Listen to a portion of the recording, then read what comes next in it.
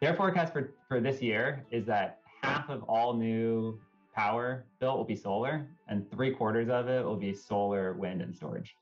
Wow. So really the only thing you can build, the remaining of it's mostly gas, but the only thing you can build today is renewables, right? Both because there's a social license for it, and also it's just the cheapest form of electricity that you can build these days.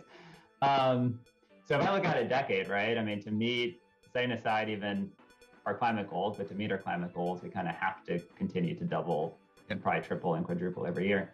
There's a lot more of this physical infrastructure that's going in the ground. Yeah. And I would say the demand for insurance today kind of outstrips supply. A lot of the insurance is going to London, kind of specialty groups. There's not a ton of dedicated expertise on it.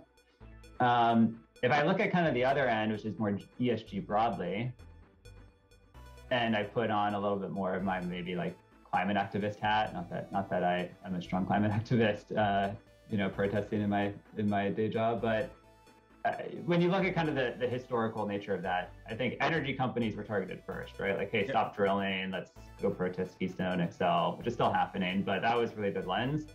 It moved into banking. When I was at Wells Fargo, I worked in the headquarters building, and we were shut down by Greenpeace because Wells Fargo was financing Keystone XL, and the activist network was not supportive of that. Sure. And then I think they figured out, hey, insurance gets renewed every year, right? If you make a loan to Keystone XL, it's a 20-year loan or 30-year loan. Make that decision once. Insurance, you got to redo every year. So, hey, let's go pinpoint that segment. Yeah. And now at, major sporting events, you'll see blow-ups targeting insurance companies, blow up air balloons, basically saying, stop insuring coal, stop insuring oil. Lloyd's was shut down. We're recording this in April. Lloyd's was shut down last week, I think, by Extinction Rebellion. So, the social pressure, I think, to